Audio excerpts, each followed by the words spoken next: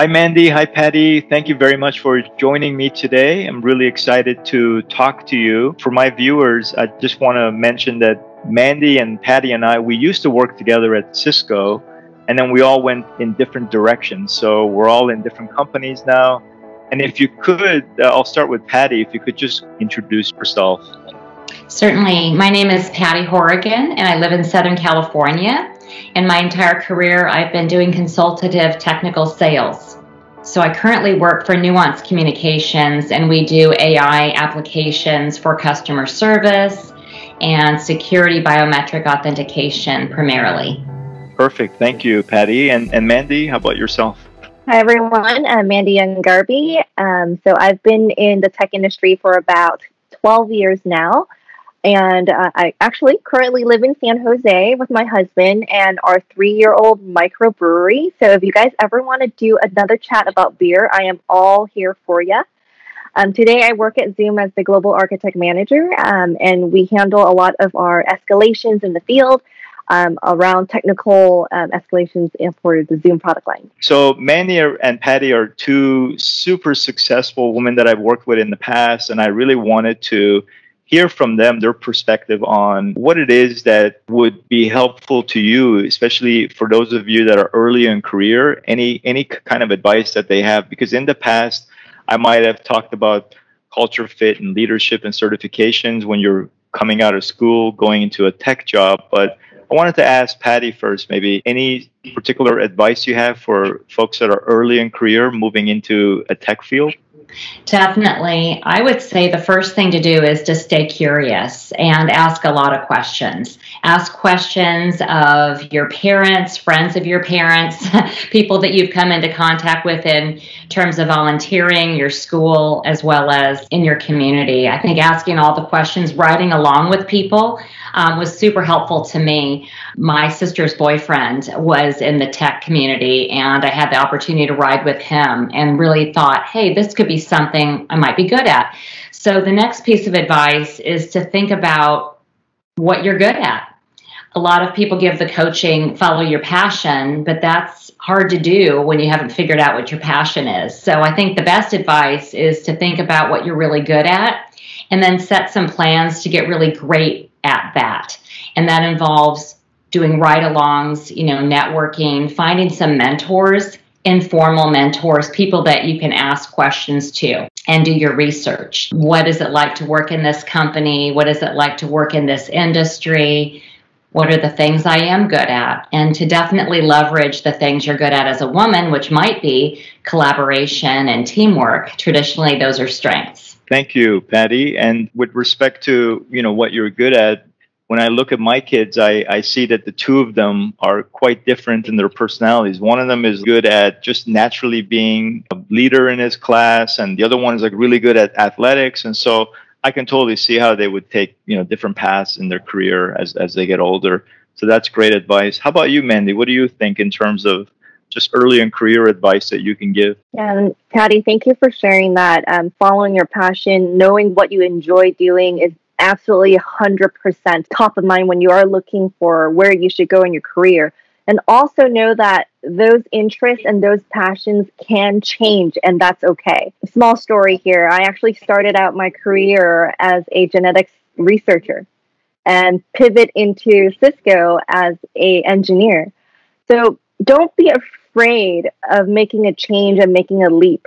It's okay that your passion and what you enjoy changes, and you know what happens? It will change. I don't think we're all enjoying the same thing throughout our entire career. So have the courage to be able to acknowledge that, hey, you may not be doing something that you 100% enjoy, and that's okay. The other thing is the folks that you work with are such a big part of your job. You probably spend, let's say a normal work day, a work week, Monday through Friday, you spend more time with the folks you work with than probably your family. So make sure, beyond just knowing that it's a good fit for you, for the role, for the job, that the team you're working with, the people you're working with are folks that you will enjoy being around a lot. One thing that I use as a kind of litmus test is would I be okay with sitting with this person on a plane for 12 hours? If I am okay with sitting next to this person on a plane, I know I can work with them. I know I can travel with them. So definitely make sure that you are looking out for not just the job, but also the team that you'll be a part of. Oh, that's great. You know, I actually don't enjoy sitting next to anyone for 12 hours on a plane, but exactly. Yeah, but I know exactly what you're saying. So that's great advice. And I didn't know that you were a genetic researcher in the beginning, moving into technology, becoming a manager. Very impressive. Yeah, very impressive. One of the other things is when I was in school, most of the students were guys, were males in the class, right? So there was very few women that we had in engineering class and computer science class, and hence in the tech industry as a whole, even today, even though there is a big movement to be more inclusive and diverse in these or large organizations or small or big companies, still women are a minority in these big tech companies. So question I wanted to ask you, and I'll go with Mandy first, is any specific advice that you have for women coming into the tech industry? Definitely. This is something very close to my heart. Having, experienced that side of the house, especially in an engineering and architect roles. First off, I think we have to address the elephant in the room to know that there is a bias. Yes, it's getting better. The industry as a whole, we're addressing that, but there is a bias for women in tech. And it's almost empowering just to accept that fact. And after we accept that, focus on what you can bring to the table rather than what you may need to develop or what's lacking. Again, going back to what Patty was saying, what are you good at? Focus in on that and how you can, bring that into your job, bring that into your team. The other part of it is squad up. Like, make sure you are getting in touch, making the connections with other women in the industry, other women in your company. It's really great to have a community, folks to talk to who are in a similar situation, have a similar experience to help you support one another. And even, beyond that, have a mentor. Make sure that, there's someone you can talk to who has gone through that experience, went through the same challenges that you are in or will encounter. So to all of Sherv's listeners who are women in technology, I am happy to speak with any of you who are looking for a mentor. There are so many hurdles that I think women will jump through, and happy to help any of you. Awesome. Mandy, thank you so much. Yeah. And I know you're super busy with your day job, but your offer of being able to provide some guidance for people to reach out to you, that's awesome. So thank you for doing that. Patty, how about yourself? What do you think in terms of advice for women coming into the tech world? It's really a good question. And Mandy, you hit on so many important things, and mentorship is key. But how do you get a mentor? That's where people get stuck many times, right? How do you find the right mentor? So more than anything, what I found to be successful is informal mentor relationships. So if I have the opportunity to meet a woman in leadership, which I recently did at Nuance, I was impressed by her style, the way she handled difficult conversations in small and large meetings. And so I had the opportunity to give her a call and say, you know what? I could use a mentor. Would you be open to something informal where I could learn from you periodically, bounce ideas off of you? And she said, yes. So I love it. Asking the question, will you be my mentor, feels scary sometimes. So the less formal you can make it, I think the better. I think also getting involved with some organizations where you can share passions for supporting others. I was involved at Cisco in the Girls Power Tech events where I was a co-chair, and I love that. It gave me an opportunity to show some leadership. It also gave me the opportunity to really get in touch with younger girls. As a boy mom, I didn't have that experience, but I was able to relate and remember how it felt to be unsure of myself, how it felt to be unsure, should I be in a STEM class? Or should I do something more creative, more girly, etc.? But to step back and to support women in addressing what they are good at and what's really needed in the tech industry are good collaborators, and to take advantage of those things that we are super good at. And instead of shying away to say, there's more men, guess what? that creates an opportunity when companies are trying to be more diverse. They're more open to listening to women and to hearing your capabilities. So put them out there. Go for it is what I would say. Excellent. Yeah, thank you very much. I really do believe there is a big push. I see it so much at Microsoft. I saw it at Cisco, where there are just more opportunities and more focus on diversity and being inclusive. So thank you for that advice. And then the last question I had, and I'll go with Mandy first, is if you could go back in time, is there anything that you think you would maybe do differently in your career? There are so many, Shervin, Patty, but I will touch on one related to the topic we were just on for women in tech. Early in my career, I wish I had the courage to be more authentic, being able to acknowledge, again, that bias with women in tech. Candidly, I started my career as an engineer with a large group of other colleagues who are male. I believe I was the only female in that group who onboarded. And I decided, hey, in order for me to fit in, to be able to be one of the guys, I had to change who I was. And now looking back, I wish I had the courage to be who I was and perhaps either show or teach my colleagues, my peers, that this is how working with other women in technology is, and this is how we can address it together. And I did not take advantage of that, and I wish I did, and I'm doing a lot of that now in coaching other younger, earlier in career women.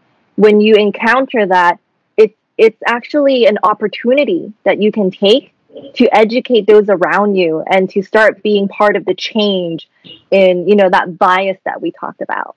It's funny, the story that comes to my mind as you're talking, Mandy, is not related to work, but like you talked about like how maybe guys could better understand how to work with women in the workforce. And for me, I learned this in a different way when I was younger with my sister growing up in Canada. I remember like I used to watch a lot of wrestling on TV, like WWF and stuff. So I would do these moves with my brother. And one time I tried it with my older sister, and the reaction I got was completely different. I was like, okay, so I shouldn't be doing a power driver on my sister. So anyways, not exactly the same, but I mean, the interactions, the way we work. So it's good to kind of get that response, and men need to understand how to really work together with women in the industry as well. So that's good feedback. How about you, Patty? What do you think? Oh boy, Mandy talked about a lot of things she might have done differently, and I would agree. Looking back, there's always a retrospect. There's always things you would have done a little bit different, right? Said it a little bit different, addressed something a little more specifically, etc. But looking back, I would say I've been very, very fortunate to have a very long career, which is wonderful. Hired right out of college into an IBM company that was then purchased by Siemens and then recruited to go to Cisco. I had the opportunity to work for some very large companies and had a I've been very loyal over the years. And I guess what I would say is I might have challenged myself to go to a smaller company so I could grow and learn and take on new leadership roles. I might have challenged myself to do that rather than staying at Cisco 12 years, doing the same job. Now, I was working with different customer sets, different teams, so it was never boring, and I felt very successful and happy. So making those decisions is always difficult, but in retrospect, I would say it might have been beneficial to put myself in a more uncomfortable place and work to be part of a more agile, leadership team at a younger age. Yeah, actually, that's a great advice, Patty, because I'm thinking, I was at Cisco a long time too, and I would go from like different segments, from public sector to commercial to enterprise, different segments, but I did similar jobs, right? So I think for me too, what I would do if I could go back in time is similar to what you said, right? Like try different jobs, different positions, different companies. A lot of folks, you kind of get lured by how well you might be doing, your compensation, everything. Everything is going well. If you're too comfortable, maybe that's a good time to move, actually. It's counterintuitive, right? And so having a bias for action is really powerful. So instead of being fearful, try something. Instead of being worried about making a cold call, pick up the phone. So it also applies to the career movements as well. In retrospect, that's what I would have done probably. Those are the questions I had, and I really appreciate your responses. Anything else? So one of the things that we've talked about in the past, Shervin, is visualizing success. Because you're put into situations from time to time in your career that are uncomfortable. You're worried about bringing up a topic, having a difficult conversation with a peer or with another manager or even with your own manager. But getting quiet and really thinking about the situation, feeling how you feel, and then just visualizing success and dry running the conversation is super, super helpful. Getting quiet and doing a little meditating, calming down if you're upset is also a really powerful tool that isn't well talked about in the workplace. But even during the middle of the day, if you find yourself feeling anxious, take a break, do a little meditation, come back centered, and that way you're a better teammate and a stronger leader. I have a closing statement, something I kind of live by in my career now, ever since I started at Cisco. Coming from a non-technical background with genetics and biology into this world of tech, I wasn't afraid to ask dumb questions because I always had this backing of, well, I didn't really have the background. So don't be afraid of asking questions as dumb as you think they are. The person who's answering has asked before. That's why they know the answer. And the second part I ask myself whenever I'm in a situation, or even in, what we talked about in those difficult conversations, I would ask myself, what's the worst that could happen? And if it doesn't involve, me not having access to beer anymore, that's okay. It's not that bad. So, as far as you being limited from beer, I don't think it's a problem anymore. You have your own brewery at home. She should be okay. Yeah, she found a solution for that. So Patty and Mandy, thank you so much for your time. Great feedback. I really appreciate everything that you guys shared with the audience. We'll be talking again soon. Have a great day. Thank you.